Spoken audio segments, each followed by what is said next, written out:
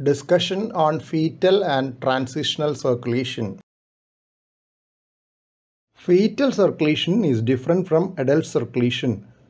Changes occurring soon after birth constitutes transitional circulation. Respiratory gas exchange in the fetus occurs in the placenta rather than the lungs. Fetal cardiovascular system is designed so that most saturated blood reaches the heart and the brain.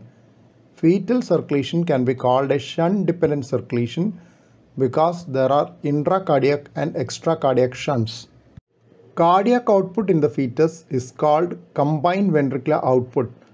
Despite the low oxygen partial pressures in fetal blood, presence of fetal hemoglobin and high combined ventricular output helps in the oxygen delivery to the tissues. Fetal blood returns to the placenta by the umbilical arteries and returns back to the fetus by the umbilical vein. More than half of this bypasses the hepatic circulation through the ductus venosus and reaches the inferior vena cava.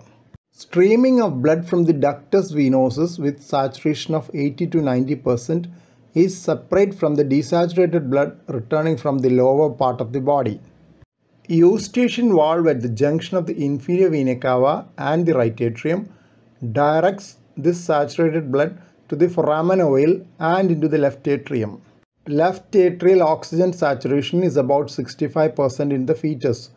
This saturated blood passes into the left ventricle and is ejected into the aorta. Major part of this blood reaches the cerebral and coronary circulation. Desaturated blood from the superior vena cava, coronary sinus and the remaining part of the inferior vena caval stream is directed across the tricuspid valve into the right ventricle. Only around 12% of the blood ejected from the right ventricle reaches the lung due to high fetal pulmonary vascular resistance.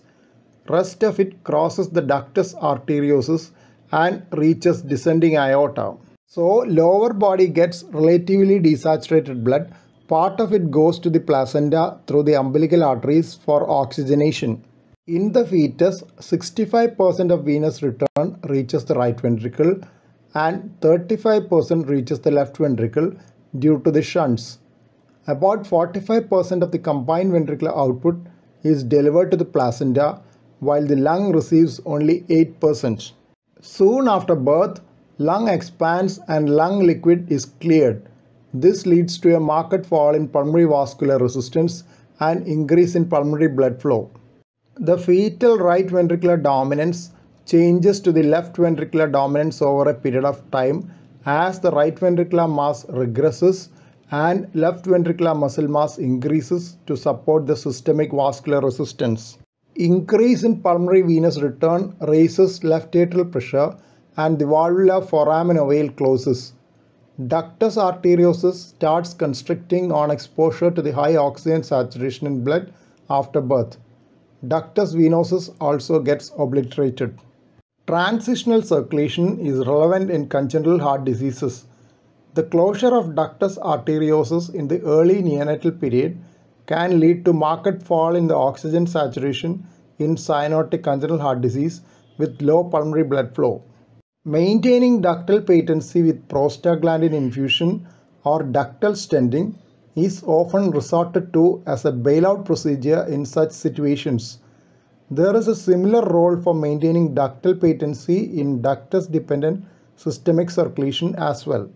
Similarly, a restrictive foramen ovale leads to desaturation in transposition of great arteries. Here comes the role of neonatal balloon atrial septostomy in dextrotransposition of great arteries. In case of atrial septal defect, significant left to right shunt is usually not established soon after birth. Maximum shunting occurs when the right ventricular mass regresses and right ventricular compliance increases. That is why the clinical diagnosis of atrial septal defect is often delayed beyond early infancy. Even with ventricular septal defect and patent ductus arteriosus, the full establishment of the left to right shunt is delayed a few weeks, awaiting the regression of pulmonary vascular resistance. That is why these lesions may not be picked up clinically soon after birth and needs follow-up evaluation so that they are not missed. Closure of both ductus arteriosus and ductus venosus is delayed in preterm infants.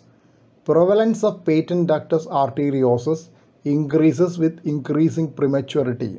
It is said that the premature ductus responds poorly to oxygen and more to prostaglandin. Clamping of the umbilical cord after delivery leads to a 30 to 50% decrease in venous return.